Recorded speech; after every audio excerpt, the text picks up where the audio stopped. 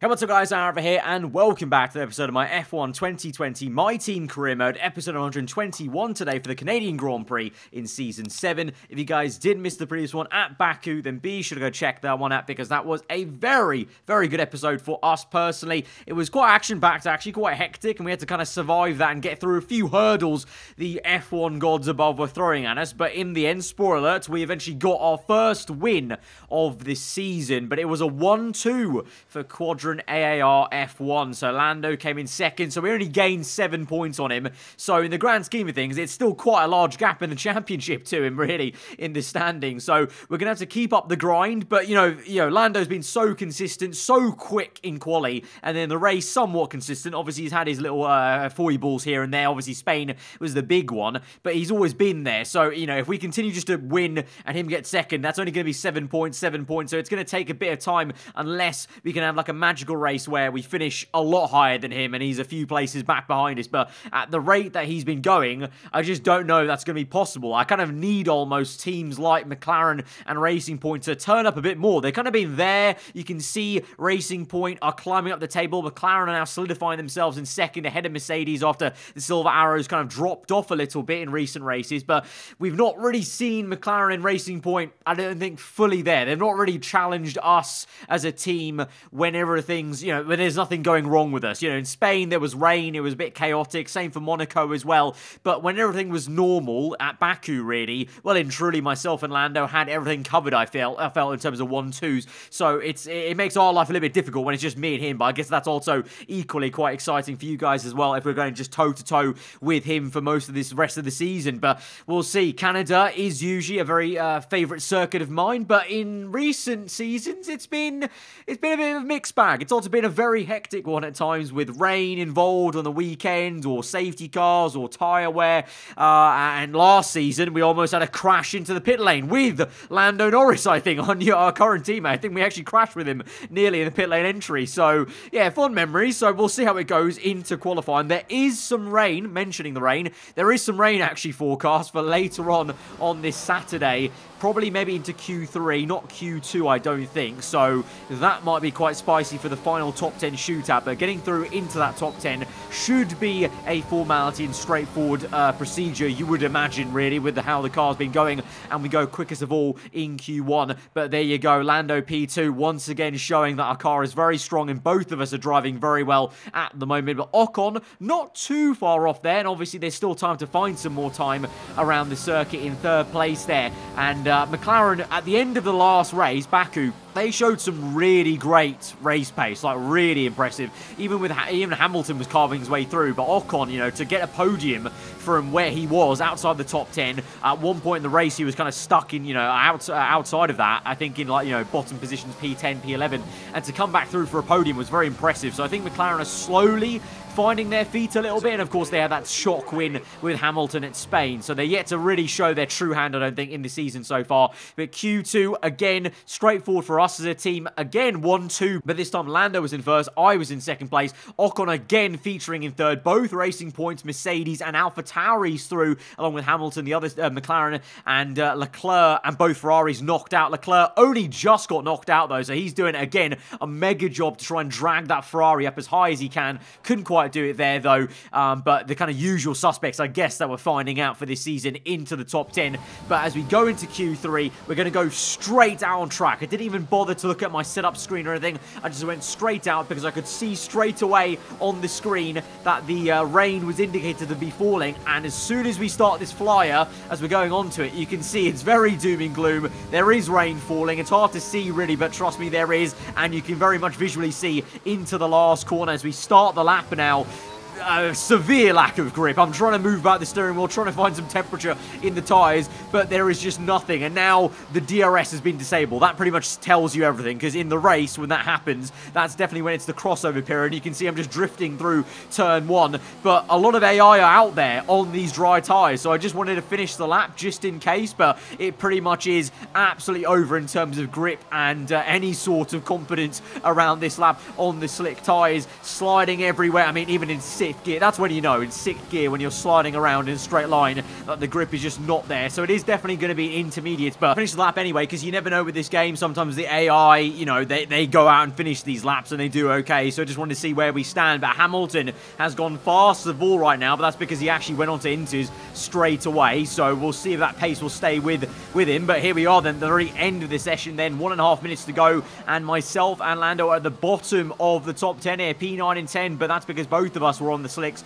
on that first run and already off the exit of turn 1, getting about half a second, and we're now 2.3, 2.8 actually into the hairpin, nearly 3 seconds up then, and you're about to see on the exit, we'll probably get even more because we lost so much time just in the traction zone here. We've gained about 1.5 seconds just in that one traction zone into the last bend chicane. 5.3, 5.4 to the line. It's going to be nearly 5.5 seconds gained on that lap, but that's only good enough for P4 then, and that's the end. That's the end of the session for us, and that's the end of it for Lando as well. He could not get up into what has that been that usual front row spot that he usually gets. It's going to be Esteban Ocon on pole position for the first time this season. Lance Stroll, the home favourite, in second place. Hamilton in a very decent third place, and Albon splits myself and Lando there in P5. Verstappen, Gasly behind, and the two AlphaTauris. No surprise there with the AlphaTauris, but the Mercedes guys still really not finding some pace after initially looking so quick at the start of the season. But that's a bit mixed up, and that is the McLarens being right up there. Like I said, you know, we're waiting for them to maybe turn up. Could this be the time where they finally do it, and finally Ocon can maybe go for the race win from pole position? Let's see. Let's go to the race. Should be all sunny though, so it might be a bit more straightforward, and maybe some race pace will be there for myself and Lando to get up the order. We're back once again beside the St. Lawrence River here in Montreal for the Canadian Grand Prix. The event first moved to a variant of this track back in 1978. It was won by none other than Gilles Villeneuve, the first Canadian to ever win his home race, and in whose honour the circuit would be renamed. With top speeds of around 210 miles per hour heading into the overtaking opportunity of turn 13, the 2.7 miles of the circuit Gilles Villeneuve are some of the quickest on the Formula One calendar. There are 14 corners in total, with 60% of the lap taken at full throttle, and average lap speeds clock in at about 130 miles per hour. And as always, a man with plenty of racing experience joins me in the commentary box. Today it's Anthony Davidson. Tell me, Ant, you're no stranger to surviving the melee of turn 1. So how do you keep out of trouble when there's so much going on around you? There are 3 main things to worry about there, Crofty: positioning, awareness and discipline. First, you have to put your car in a bit of space and make sure you have room to react to what the others are doing. Then you have to watch your mirrors and listen to the sounds around you to get a sense of where everyone is. And finally, just don't get too greedy. Just because a gap exists doesn't always mean you should go for it. It's time to see how our drivers are stacking up after yesterday's exciting qualifying session. Esteban Ocon lines up on pole position, with Lance Stroll alongside. Moving on to the rest of the grid, we have Hamilton, Norris, Alexander Albon, and the owner driver. Verstappen, Gasly, Bottas, and Nick de Vries, Leclerc, Kvyat, Daniel Ricciardo, and Sainz, Russell, Giovinazzi, Nobuharu Matsushita, and Nicholas Latifi. Aitken, Giotto, Schumacher, and Kevin Magnussen fills the last spot on the grid. Which of these talented drivers will come out on top today? Like I said, Sunday's going to be all sunny, so it's going to be a bit more straightforward in terms of compared to qualifying, but the strategy is going to be a 2-stop, and it's why I usually like Montreal. Nice and aggressive, bit of, you know, difference really. Maybe a chance to do some undercut.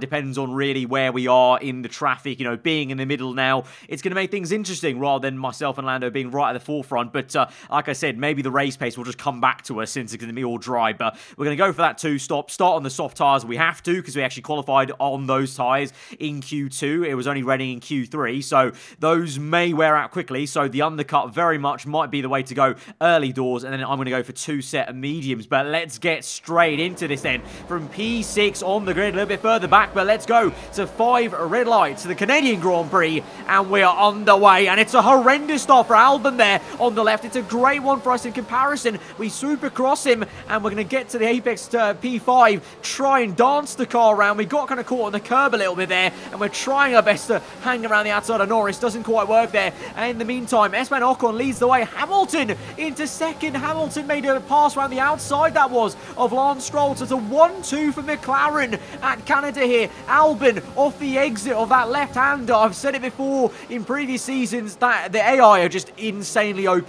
compared to me off that left-hander. The traction is insane for them. And once again, you're seeing that as Albon's able to make a little half-hearted attempt around the outside of the hairpin. We do defend, though, successfully and maintain the P5. Going on to lap number 2 then. Finally, we're pushing away from Albon, though, and now we're right on the back of Lando, nearly pushing him through the apex at the hairpin, basically, that was. And meanwhile, it's still the 1-2 for McLaren. Stroll in 3rd place, but we're going to try and make a pass for P5 if we can to the inside, into the last chicane. It's going to be close. Lando locks up on the front right. We give him the room to work with, and he actually maintains the position. But here we go, on the left, pulling alongside. It's going to be 3 wide as Albon comes out of nowhere, and it is 3 wide into turn 1. We get pinched off into the apex. Lando gets overtaken by Albon. We go around the outside of him, and it's all changed. But Albon is the one in P4, and after all of that, actually, it's no change for us. We're still in P5, and Norris is down to P6. I don't know how. Well, actually, to be fair, we must have just held each other up so much that Albon just got literally the perfect exit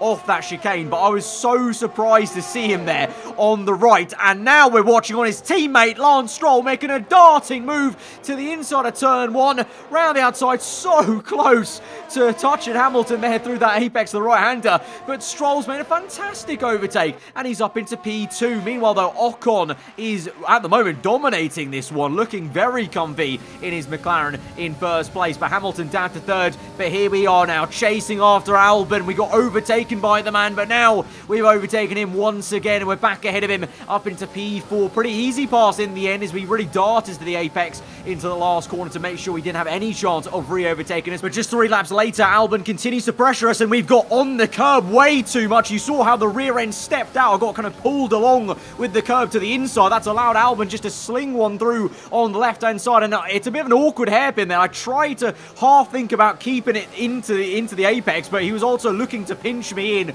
so I was kind of playing a bit safe, maybe too safe there at the hairpin, and Albon's back past us. But lap number 8, I was going to pit this lap anyway, so it's a bit frustrating. Lando's closing up to us. We're going to come in a bit awkward there as we have to just make sure that I wasn't going to just drive straight into the back of Albon. That would have been very embarrassing indeed, but no bother. We're in now along with one of the Mercedes cars, and that's Max Verstappen. So I think the undercuts, I think he has been very powerful in the last, especially 2 seasons around Montreal. So I think this is correct, isn't for us. I think we might even re-jump Albon just with this pit stop alone. And I think honestly Verstappen there has a good chance. I think he was just behind Lando, very much up his gearbox. So we'll see how that goes. But I think this is the better way to go for us to get back past Albon, and hopefully we can settle down on these medium tyres. We come out in P16 though, ahead of Magnussen in some traffic. Schumacher up the road trying to use some ERS now on the bottom right. You can see send one down the inside, very close. No contact made though, and using the curb to good measure to get past into P15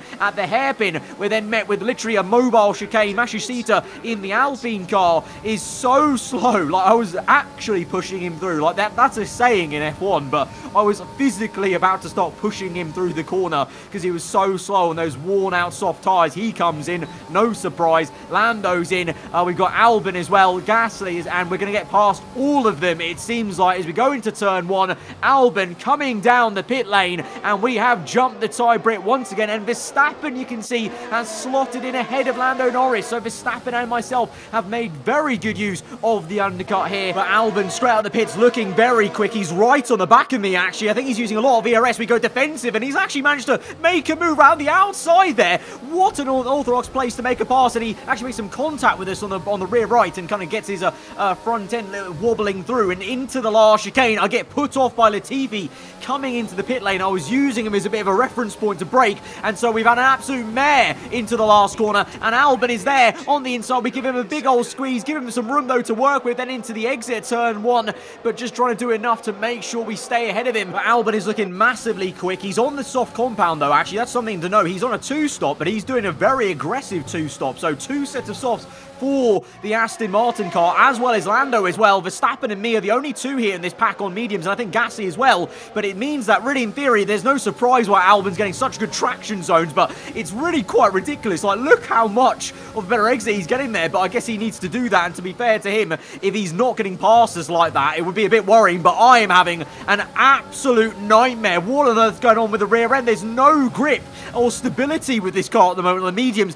and Verstappen is now gone down our inside. He's on the medium, so there's no excuse here. We need to try and get a keep with him because, you know, we should be able to, in theory, keep up with him, you know, keep him at bay because he's on the same tyre. This car has been quicker than the Mercedes car over this entire race weekend, over the last few races. We're having a drag race now into the final corner, but he's so harsh on the defence that I have no way to actually send one, and with the screen freeze in mind there, I actually got such a horrendous exit that now Norris and Gasly are both past us, and in literally a flash, I don't actually know what's happened here. We've had our pants pulled down basically in this race. I don't know what's going on. This car doesn't have any grip at the moment. I need to recompose, refocus, and re-overtake all these guys because I don't know what on earth is going on with me right now. So on to lap number 13. Set my sights on making a move on Gasly into turn 1. He locks up badly on the front left. That helps us actually get round on the outside there. If it wasn't for the lockup, I think we may have actually had a crash into turn 1. So thank you very much there to Gasly. And we're back up into P7.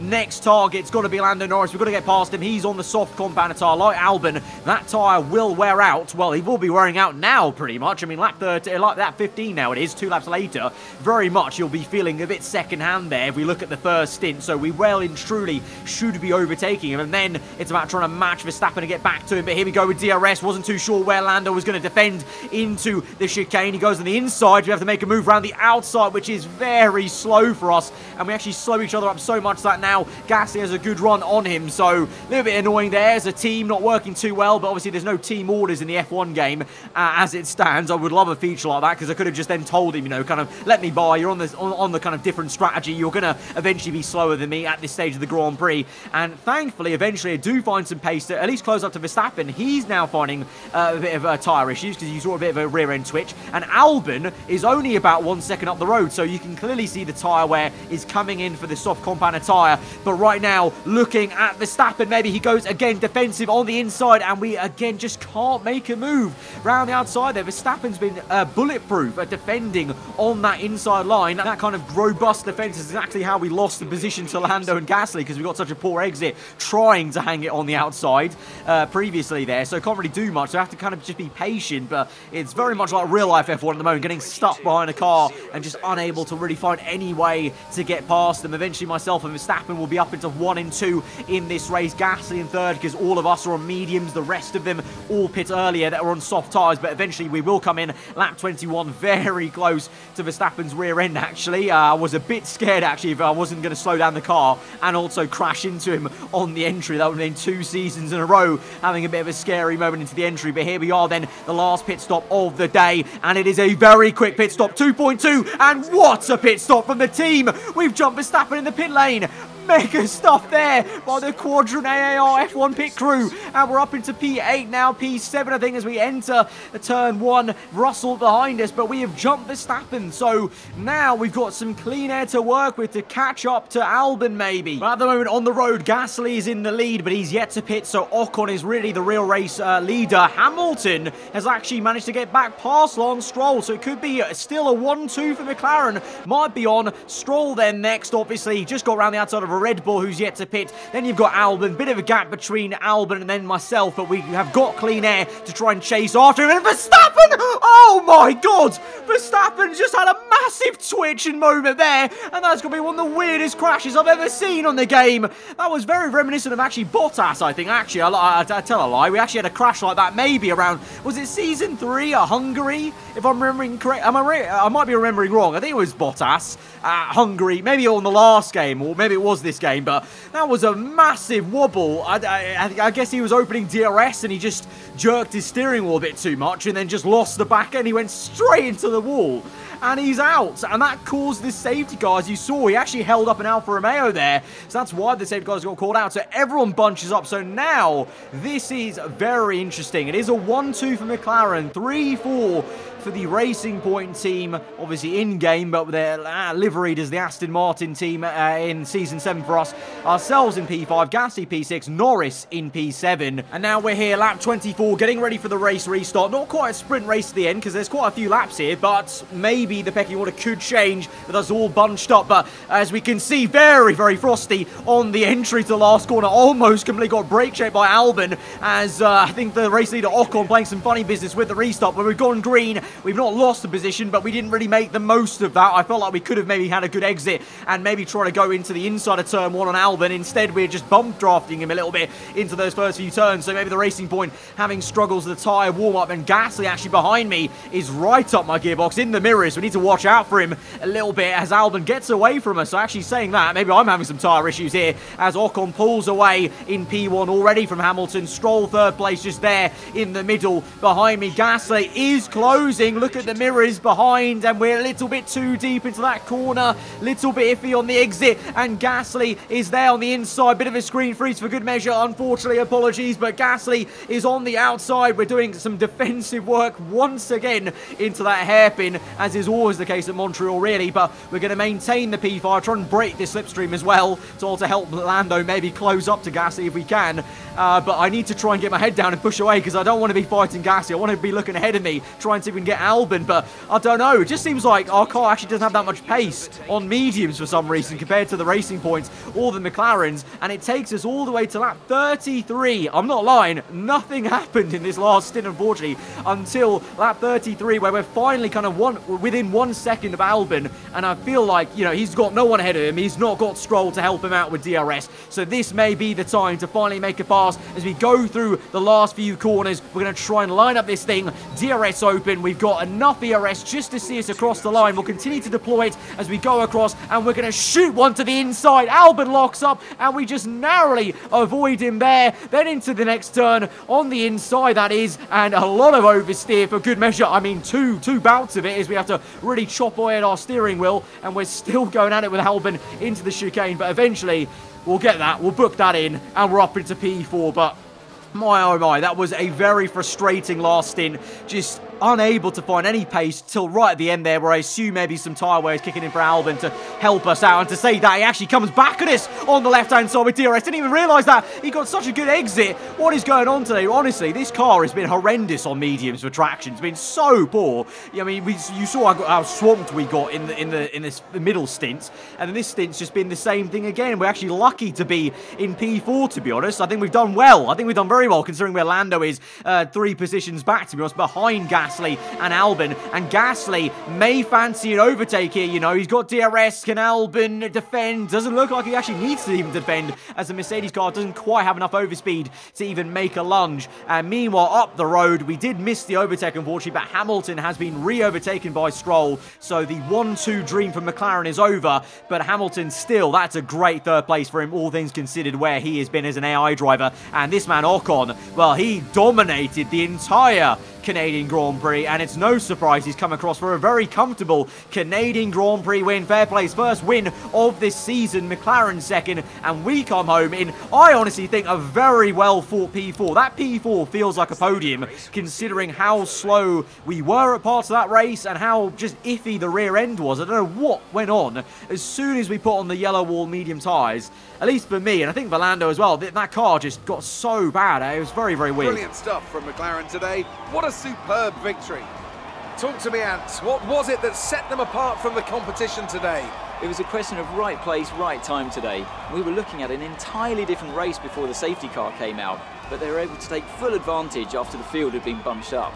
Our winning drivers are on their way to the podium right now. It's been a fantastic race for McLaren, that's for sure, and no doubt they'll be celebrating tonight. So, could this maybe be the start, finally, of McLaren showing their true colours? It's another win for them, but of course, Hamilton won at Spain, and then McLaren had a bit of a dud at the next one, so we're going to have to just wait and see. But the pace they showed throughout the entire race, even Racing Point, I know we got Albon, but Stroll was showing some mega pace. I don't know, depends on how the next tracks go, but that could be the arrival, finally, of McLaren and Racing Point as an actual full force versus us, or it just may be, honestly, the other way around, may just be a bogey race for us and for the car, because, yeah, I mean, on the mediums, I didn't perform too well, and Lando clearly was struggling with tyre wear as well at points of that race, especially on that second stint on soft tyres, but even though we finished 3 positions ahead of him, because it was lower down, we're still, you know, in career mode terms, quite some way off in there, 9 points, and if we were to get a 1-2, let's say, next race, and I won it, that's still, you know, we're still behind him in the championship then, so we still have actually our work cut out to try and bridge that gap to our teammate in the championship, but Ocon is looking much better these days in the standings. McLaren are asserting themselves in second place and might try and vie for a bit of a challenge now to try and chase after us. Racing Point now in third place ahead of Mercedes, so after showing so much pace, Mercedes dropping off, and the kind of top 3 usual suspects of Merc, Ferrari and Red Bull, they're very much the midfield pack right now in the standings, which is kind of crazy and awesome to see, obviously, 7 seasons on into the career mode. But guys, if you did enjoy that one around the Canadian Grand Prix, then be sure to smash the like button. Let me know what you thought in the comments below. If you are new around here, then do get subscribed for weekly Formula 1 content. I'll see you guys next time. Goodbye.